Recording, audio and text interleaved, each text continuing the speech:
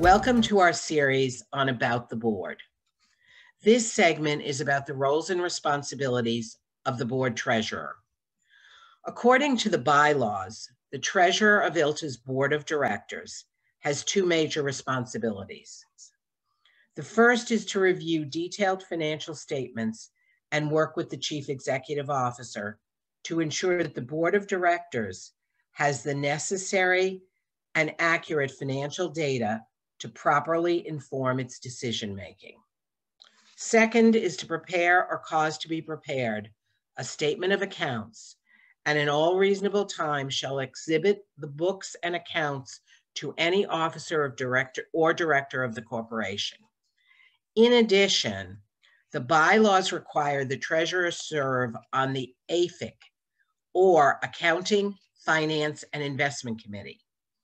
It does not, however, require that the treasurer be the chair of the AFIC. We want to make it clear that the treasurer does not maintain the financial records of the organization.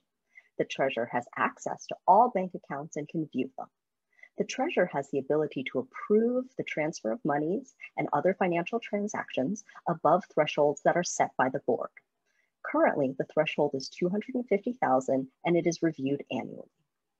The treasurer does not, however, maintain a checkbook. Similarly, the treasurer does not individually prepare the financial statements for the organization. ILTA employs a VP of HR and Finance.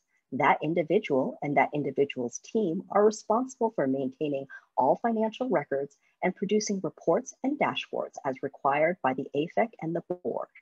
As noted, the treasurer can also approve and co-sign payments.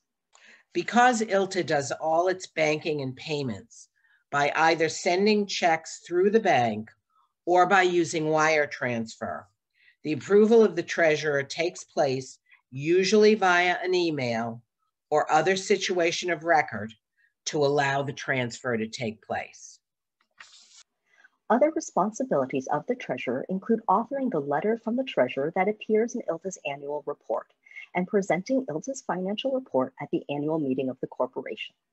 The treasurer, also in conjunction with the VP of HR and Finance, keeps the board informed on all financial matters and assists in the development of appropriate reports and dashboards to ensure the directors have a good financial view of the organization.